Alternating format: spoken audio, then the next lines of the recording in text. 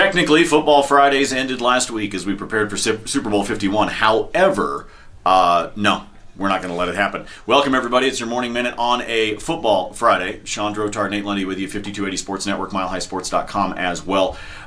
Today, we talked about it on the radio show. You can go back and listen to some of that and check out the podcast. Download the 5280 Sports Network app. But we talked about that today is when the wheels start moving with certain players and things like that from a free agency standpoint, one of which is the fact that Russell Okung has an option for the team to extend out his contract. It's another 4 years, 40, roughly, it's roughly $12 million.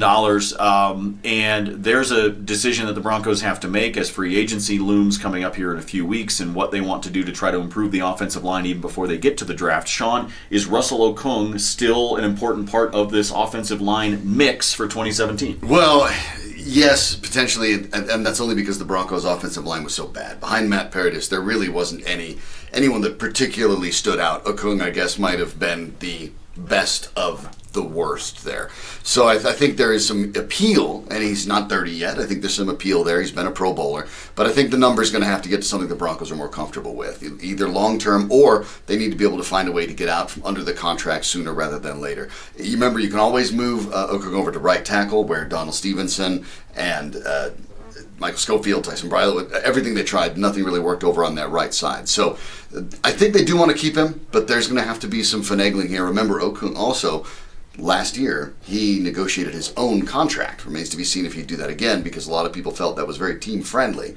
So the Broncos might try to address that one more time. Well, and part of the team-friendly side of it is the fact that the Broncos are sitting on an option right now. They have until March 8th to decide what to do. As free agency opens up, I think that's what's going to dictate a lot of what... It's on March 9th. Yes. So they have to make that decision before they get to see who they sign. Exactly. But they'll have a pretty good idea of who's going to be out there that they can talk to by the time they get to making the decision on Russell Okung. And who they talk to could also depend on how Russell Okung has a conversation with the team about what he's willing to do with the contract if the team doesn't want to extend it out as it sits right there. I think that there are some talented offensive linemen within free agency, and we also know from talking to our buddy Matt Miller at Bleacher Report, as well as others, that it's not necessarily the strongest offensive line class that the NFL has seen in a draft in terms of recent years. There is some talent there, but not necessarily rising to the top, clear-cut guys that you know you can plug and play immediately into your offensive line. So I think that what the Broncos do in terms of trying to improve the line or doing things to the scheme to have it make sense with the players that they have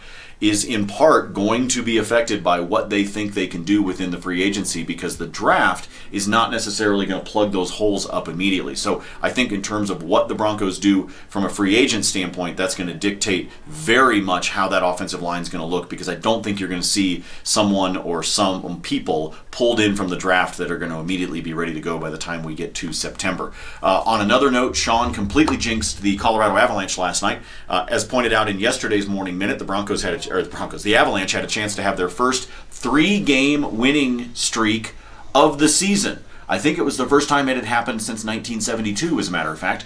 However, you said that, and then they promptly lost 4-1 to the Penguins. Yes, I'm sorry. When I was out there skating, I just didn't cover the slot particularly well. Yeah, it's my fault. Come on. Yeah, it's your fault. I've won more than 2 games in a row all year. It's your fault. You can't jinx somebody like that. You can't do that. Especially if you're not playing, which I wasn't. It's like when you sit back, he hasn't missed a free throw all night. Clang! I mean, come on. You can't do that. You should have been talking about how there's something else. If that's the case, I'm going to use my eerie powers for other more enriching focuses over the weekend. You have eerie powers? I don't know. You say I do. What are they? I don't answer that. As you get into your weekend, folks, have fun with friends and family. Get out and enjoy this gorgeous weather that's going on right now. Very unseasonably expected to hit a record high today, as a matter of fact. So get out and enjoy it while you can, because you know coming up in a few weeks we will probably be really, really cold. And don't forget to shop for Valentine's Day. Yes, BellaCalla.com, bestdenverflowerdelivery.com. Check out our friends at Bella Calla. For Shawn, I'm Nate. Have a great weekend. We'll see you Monday.